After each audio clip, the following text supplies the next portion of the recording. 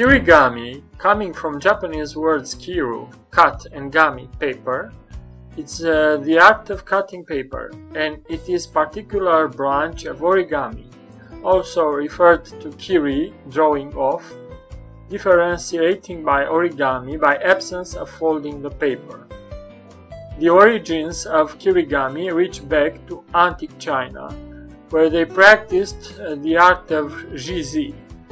The jizi covers all techniques of folding and cutting paper. Subsequently, the jizi has spread around the world and has suffered several changes. Of this art appeared in Japan the other arts as origami, the kumigami, the kiri, and the kirigami. Because kirigami has not had a major influence in the world outside Japan, there is not much documentation on this art of handed paper.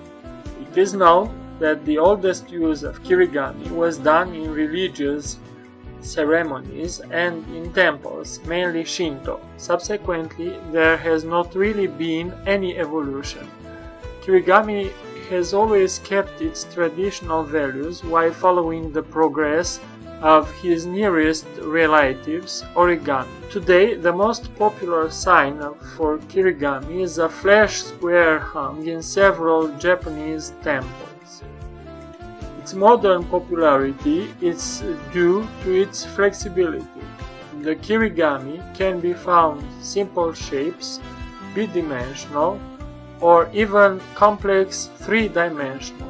In 1925, the School of Architecture and Applied Arts Bauhaus in Weimar introduced some games of paper cutting in the preliminary design course of Joseph Albers, who was lecturer of this course together with Laszlo Moholy-Nagy.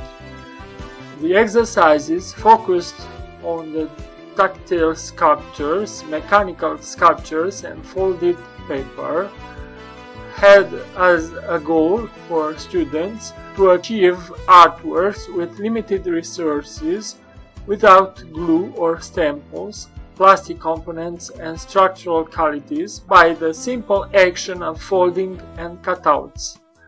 These concepts are still relevant and guide many talented designers. The kirigami is spread worldwide, even if it has not as great recognition as origami. In maps, they are opened and an image unfolds. In children crafts, for example snowflakes. In abstract art of paper cut and folded. In the arts of printing. In some museums, especially in Japan. Into system books.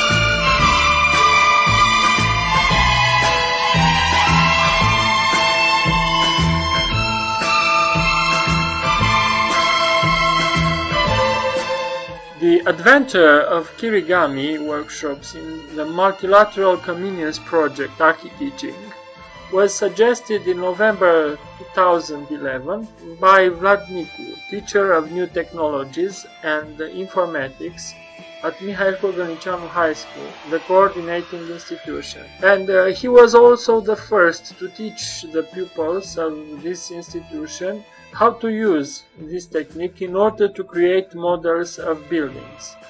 This activity was filmed, and the documentary movie became a source of inspiration for the other partner schools. In this way, at Oanțu, in Romania, in Scrunda, Latvia, or in Spain, Turaniana, pupils and teachers tried to transform paper in architectural visions. Of course, this Kirigami workshop was absolutely necessary in Portugal because all the 8 partner institutions, with their representatives, pupils and teachers, had the opportunity to get new skills, to compare their techniques to the trainers, and to start creating complicated models.